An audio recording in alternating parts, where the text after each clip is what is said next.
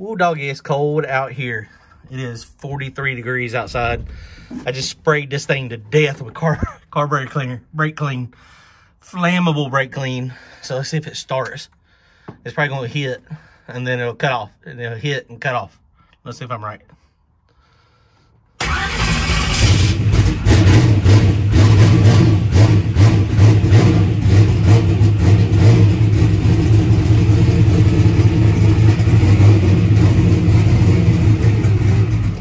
Boy, that was a lot. That was all brake clean. That was all brake clean. All right, let's try again.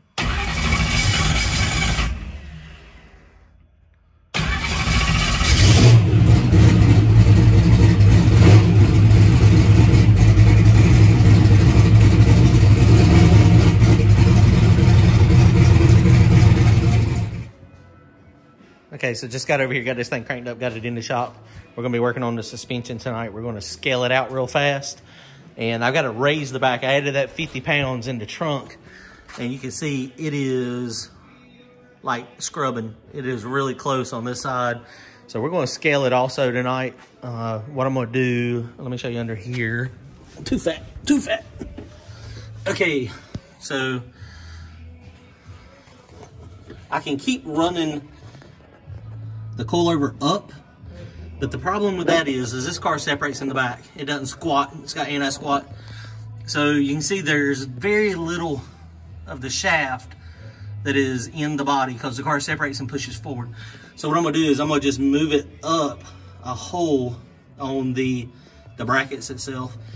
And this side over here, you can see I've got this side already run up a little bit higher. And when we get the anti-roll bar loose, we'll scale it out, see what it looks like on the 4-corner weights, and then we'll go from there.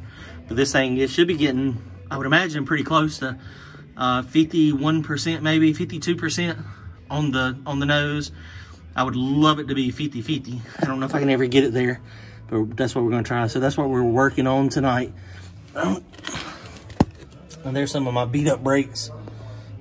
That is a bracket that is off of a 87 Turbo Coupe. And I cut it, instead of being on the front side of the bracket, I had to cut the wedge out, and it slides over, and then it's just got spacers on those bolts. And then that's factory calipers off of the Turbo Coupe. SVO, 86 SVO is the same thing. So here goes my setup down here. So that's what we're working on tonight.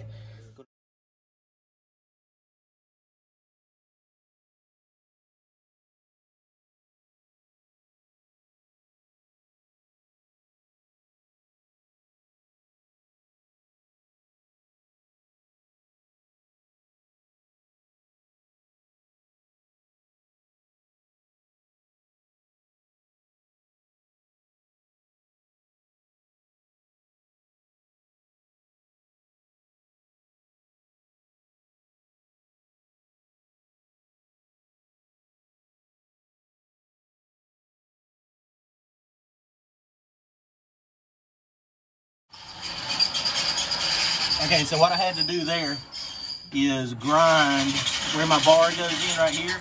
Is a little too close to my bracket on the other side, so I had to clearance it. So Matthew about squished me with the car. That good? Come back this way some. Back toward the back on that frame rail. Look, it's a frame rail. All right, back towards you just a little bit. Oh, right there. Okay, so we're gonna go do the other side.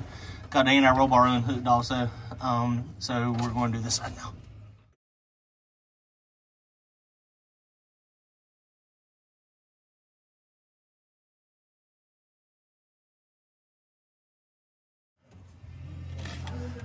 Okay, so I had to run that coilover down just a little bit because it was too high on that side. Hey, can you let down the jack?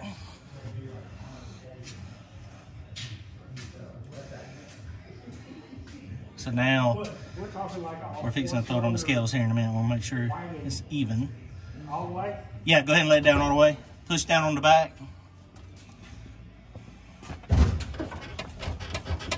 See if that's pretty even, side to side.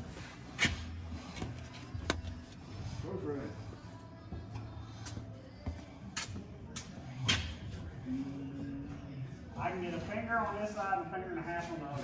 So the right side's still just a little high? Yeah. Don't you want the right side a little high? I mean, in that, you take all of it. Yeah, that's what it squats on that side. Okay, so what we got here now, so we got these, see with the, most of the arm is down in the body, like I was saying earlier. And so what that's going to do when the car separates, when it separates out, it's going to have as much extension as it can get. This side over here is a little closer.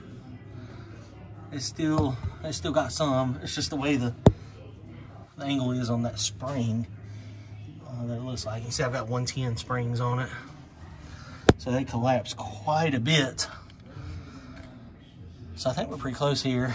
And our roll bar, we'll have to reset it since we did a bunch of stuff on that. You can see it's way off now. So we're gonna have to completely redo the anti-roll bar to get it where it needs to be. So I guess we're gonna scale it first though. We'll get it on the scales real fast and see what we got as far as weight. And then we'll check the ride height stuff. I need to reset the shocks back here as well. Okay, so we got this thing on the scales. The weight with... 29.21. Okay, so we got this thing on the scales. It is a pig with me in it. 51.5% on the front though. So that is pretty doggone close to what I was hoping it was going to be. So Brian's about to hop under there now and play with the anti-roll on it.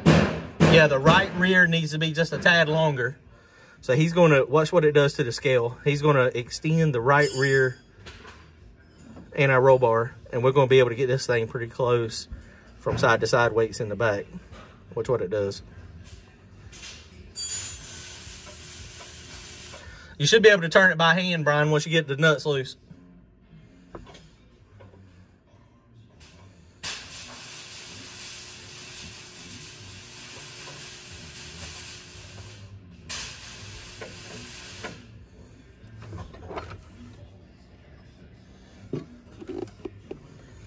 There's a half a turn.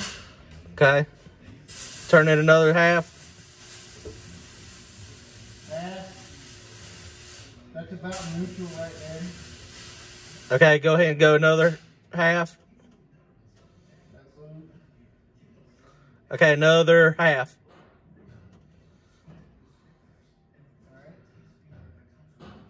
Okay. Now the back weight is 792, 769, but the front is 900 and 760. So it might be better where it was. Go back down, loosen it back up, or shorten it. Shorten it some more.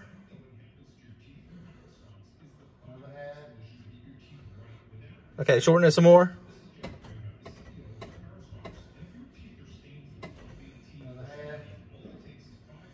Okay, that's where we started out right there. So it's 829 on the back rear and 734, so it's 100 difference on both. Okay, extend it again. Extend it some more. Okay. Another half. And right here is where we had it.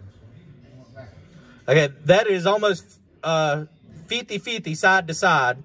783, 780. But on the front, it's got 910 on the front driver side and 751 on the passenger side on the front. Yeah, front driver's heavy by 150 pounds. But the back is perfect right there. You want to leave this here or what? Hell, I don't know. Okay, go back, shorten it back up again. Other way? Yeah, the other way.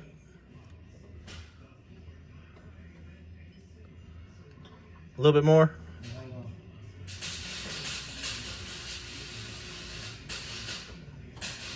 Hold it right there. That's not where I went.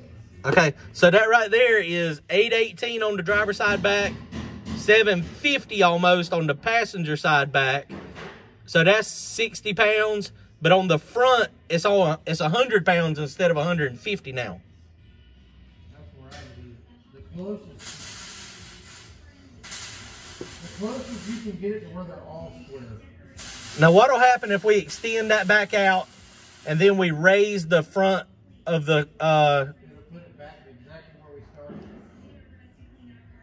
so if we preload it more up on the front though. I don't mind the driver front being a little I don't bit, either. because the torque Yeah, the torque actually displaces it. displaces that. Okay, so right now, where it's at right now is 879 front driver, 781 front passenger. So 100 pounds there, and the back is 60 pounds heavy on the driver's side.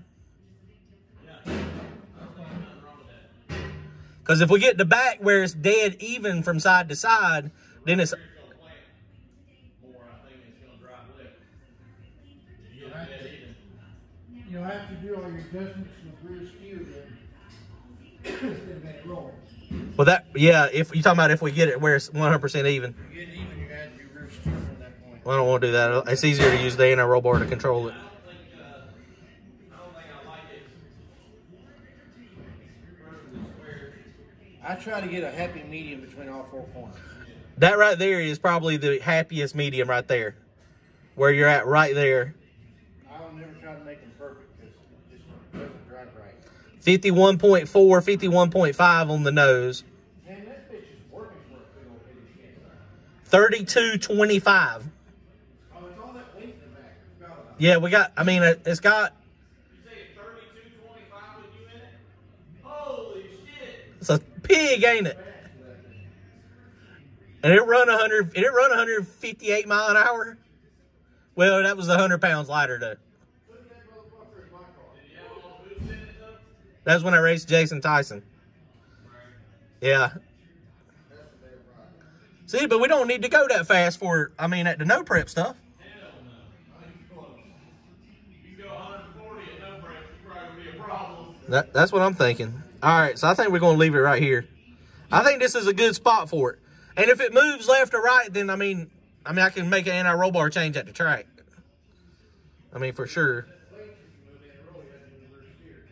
Huh? You'll mess up the weight if you move in a roll. You have to do rear steer. All right. We'll have to play with and see how that right there runs. So does that mean, like, legitimately this is the better car? Let's just set up really well. It's set up better for, like, the no prep stuff. Set up what he's trying to do really well. All right. That's what he's doing right now. Is making it where he wants it. So this right here is going to be our good starting point. So we're going to try it, see what happens. And y'all can see that playing with the anti-roll bar back there, what it did to the weights on the corners. So that was pretty interesting. That's actually the first time I've ever done that. We've always said it and then, you know, went to the track and then played with it a little bit. But so this is where we're at right now. Okay, so we played with it a little bit more. And so it's a little bit off on the back right. But when the car torques up and moves, you know, it's going to get closer. Hey, John, push down on that right side just a little bit. So he's going to simulate. He's on the passenger side. The car taking off. So watch what happens. Now it gets much closer when he pushes down on the back. And then it gets, I mean, at that point, there's a lot. I mean, obviously, he's adding weight. All right, that's good. Thank you. All right, he's adding weight. But, I mean, it, you know, simulates the torque of it rolling the car over, hopefully. And so we're going to try it right here. This is it. This is the final where we're going to be at the weight. I mean, 51.7, 51.4, I think it was 51.5. So, I mean, that's not bad. So we're going to try it right there and see what happens. And then we'll make some changes at the track if we need to.